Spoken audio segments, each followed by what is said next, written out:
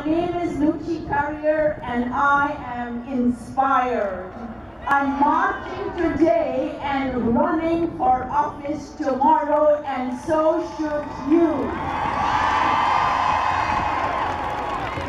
I'm joining hundreds of women across the country who are doing the same thing, taking the plunge. I am going to try to change the complexion of the Maryland legislature. Let me start by quoting Eleanor Roosevelt, an inspiration to us all. You should say to yourself, I have lived through this horror. I can take the next thing that comes along. You must do the thing you think you cannot do.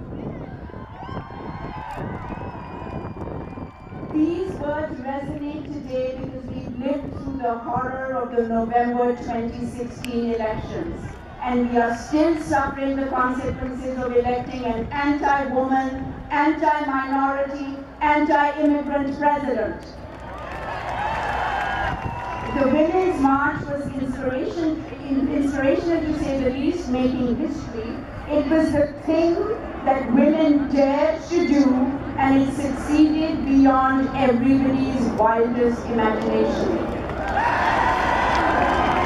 What was the march about? It was for peace, justice, and equality. It heralded the creation of a social movement for social progress. And this tidal wave has woken up a sleeping giant, and that is you. Thousands and thousands of women activists and hundreds of grassroots groups have erected a wall of resistance to the repressive policies of this administration.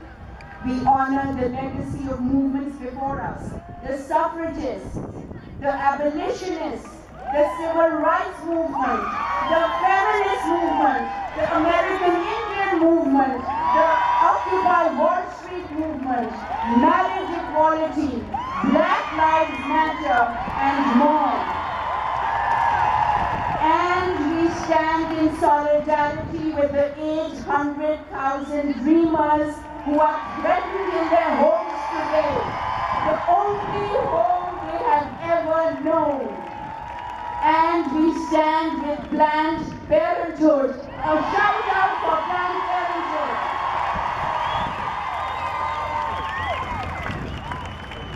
What is the source of this surge in activism a year out? It is women. Women are just fed up. Women are fed up that we make up only 20% of Congress. Women are fed up with sexual harassment.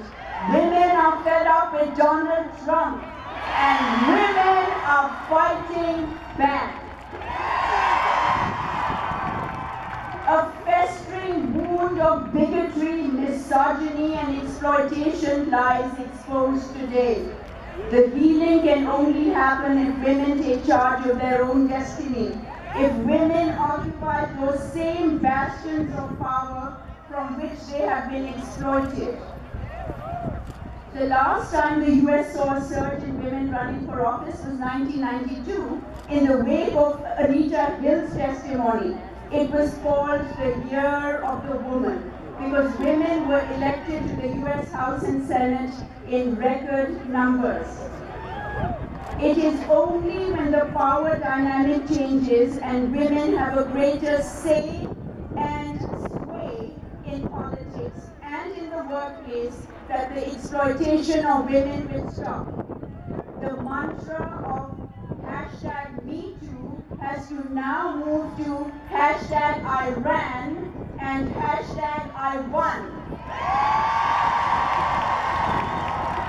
We are seeing already more women running, more women voting for women, more women turning out to vote.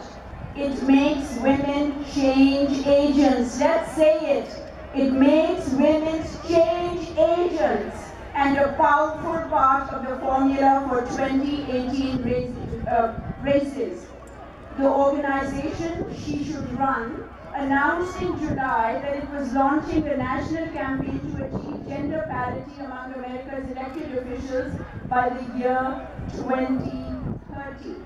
That involves galvanizing women to fill 250,000 of the nation's almost 500,000 elected positions. Let us resolve to make that happen. 1992 was the year of women. Let us make 2018 the beginning of the decade of women.